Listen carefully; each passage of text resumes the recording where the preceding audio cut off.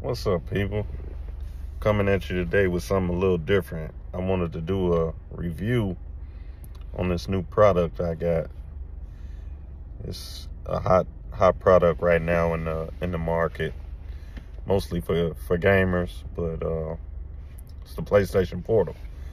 And this right now is flying off the shelves, and I was lucky enough to get one. I have the PlayStation and I have the Xbox, but I've been leaning more towards the PlayStation lately.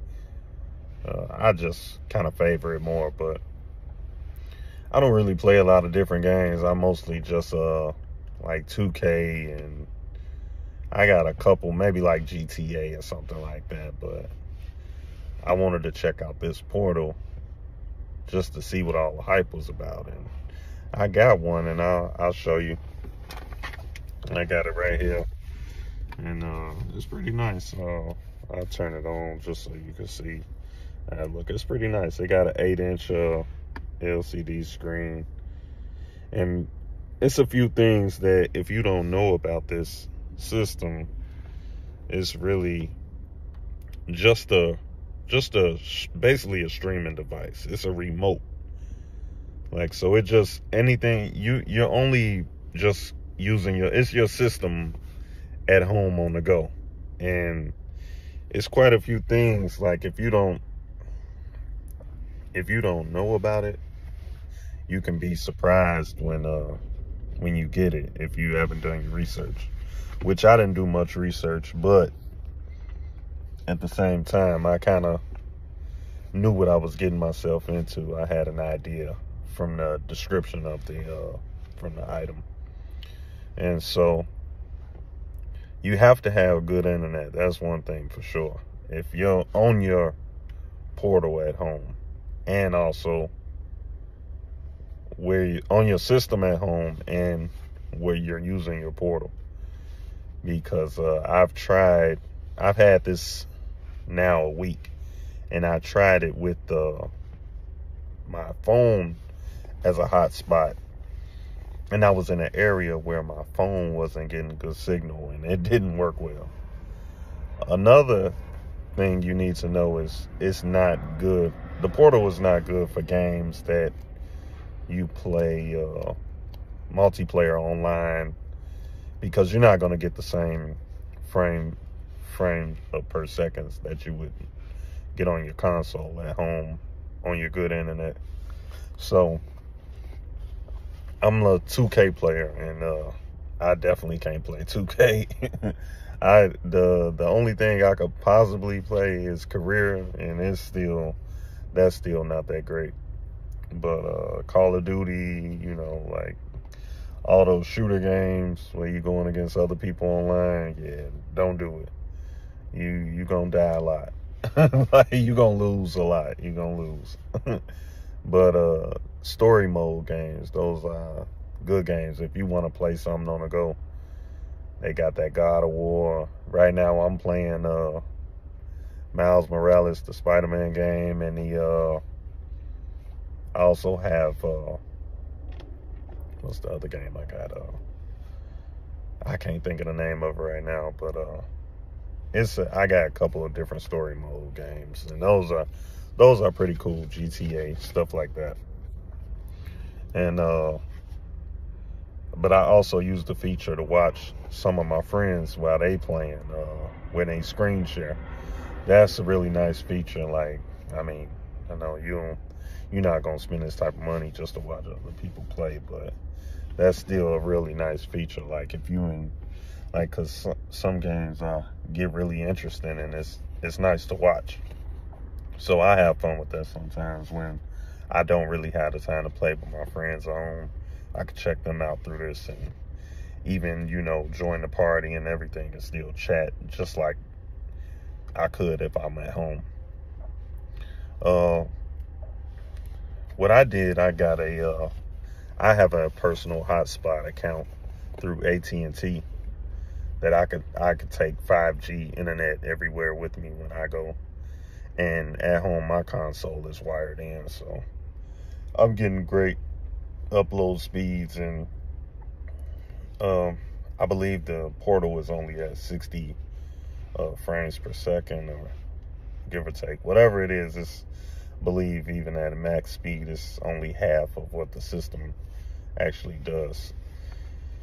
So you're always gonna be behind no matter what. So yeah, just stick to the story mode games. Don't try to play those competitive games against other people. You'll struggle. But I give this a good 6 out of 10 for the stuff I'm able to do. Even just being able to access my system on the go and you know, do all this with the PlayStation while being nowhere near my home. So it's cool. I give you a good look. I'll log in. I'm maybe about 50 miles away from my home, and I'll leave the system on standby so I can access it. On the PlayStation, it's called rest mode, which is basically a standby mode. If you don't leave that system on, it'll be hard to, I mean, you won't be able to access it with the portal. Portal won't be able to log in. So I'll show that to you. Okay, so I'm gonna show you. I got this turned on in the settings. Okay, I got signal. I got my hotspot going. I got AT&T, a 5G hotspot account. That's really good. High speed everywhere I go. So I'm gonna log in. I'm connecting. I'm about 50 miles away from home right now. I left my system on rest mode, so it should be turning on, and sometimes it can connect right away. Sometimes it takes a little time, but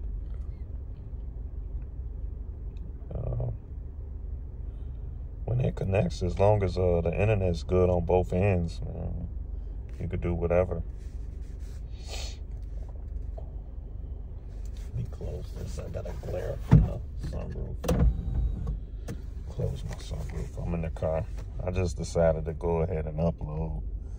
I really hadn't even thought about it, but I'm like, man, I don't know if people know about this game or not, but it's nice. It got dual sense controllers.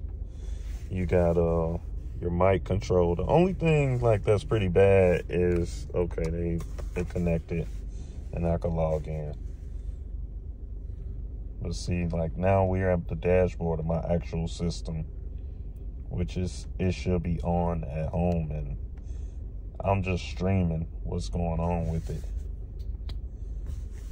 So like, this is nice. This is the game I couldn't think of the name of, which is Assassin's Creed Valhalla, Miles Morales. So those are the couple story mode games I'm playing, but I'll log into 2K.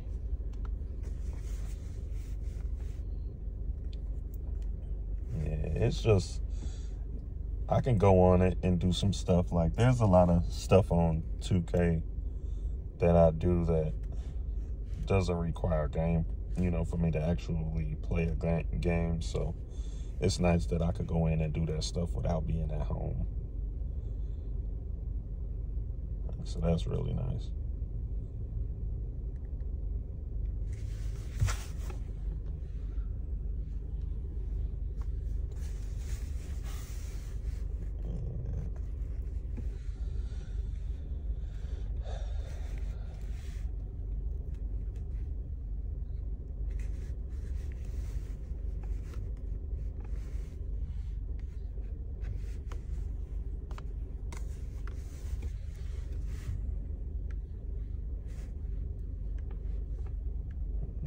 That's nice. But yeah, but that's just a quick look at it. But as far as everything else, like, you just as long as you don't expect too much out of it, and remember that it's only just a remote, you know, and it's a basic streaming device. You're streaming your system, so it's only gonna play so well, you know. And the other bad, I'm gonna say, the thing that I disliked about it was the headphone situation.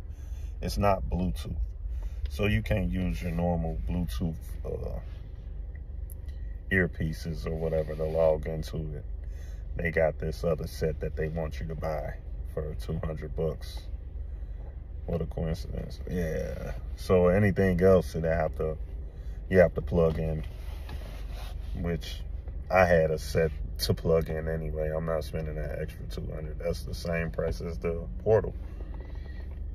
And I'll just throw this out there. How I was able to get mine was through an app called Hotstock, because they're not in any stores, and when you go to purchase them online, when they pop online, if you check all the stores, I check usually Best Buy, Target, Amazon, they're always sold out. And if you lucky enough to catch a restock, you know, they sell out within a minute, you know. And it's the bots are beating you. You know, you're not gonna win against a bot trying to buy one of those. And so I downloaded this app called Hotstock. I'll share it in a link, and in the description I'll share it. But on Hotstock, they'll notify you which stores have it in stock, and when they restock it. And if you can upgrade your membership with the app, and they have a feature for auto buy where you can log in and, you know, have your you be logged into the apps, and they'll go on that app, and when it restocks, and auto buy it as soon as they restock it. And that was how I was able to get mine, through Best Buy. I was logged in, and they went in and auto purchased for me, and that was really nice. So, you know, just a little tip, if you out there shopping, they do it for other stuff too. It's not just for this. But yeah, man, check it out. I'll do an update video later, man, and maybe like a couple months down the line, and see how I'm feeling it then. All right, peace out.